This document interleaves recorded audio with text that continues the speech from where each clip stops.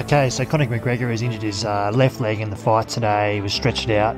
I'm pretty sure he's had an ankle fracture or a tibial fracture, but certainly the shot in this picture here is not when he most likely sustained the injury. So this is where everyone thinks it happened, where he really inverted his ankle, but it probably didn't happen at that time. Realistically, that's probably a little bit earlier when he pivoted off that leg.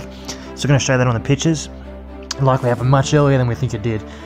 So here's the picture here where he's really tensioning up that left leg. It's starting to bend a little bit unnaturally in that single shot there. This is it without all the other junk around it, so we can just see the leg, and you see there it's a fair bend, unnatural bend in that left leg as he's propping up on it. Here we see it in a close-up. We can see it even more there, and here it is with the lines there showing the real bend at that level of the leg. So then it's had a fracture there, and then when he's gone to use it, when he's gone to step on it as he's gone back, it's fallen underneath him.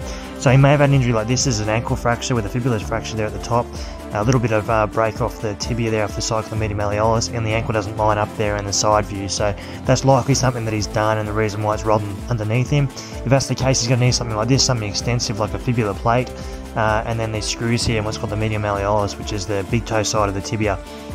Now, the other injury he could have had is something called a tibial shaft fracture, which is located just there, along with an injury to the fibula as well. And if that's the case, he's going to need much more extensive surgery, something like this with multiple plates into the tibia, and then another plate into the fibula, and maybe even some screws across what we call the syndesmosis, where the tibia meets the fibula. So that'd be a really big deal, and he'd be out for an awfully long time if that was the case. Look, if you like our video today, certainly take a look at our other sports analysis videos. We've got one on Tiger Woods, and the other one is click our link there to subscribe to our videos so you can see more of these professional sport injury analysis and more foot and ankle education.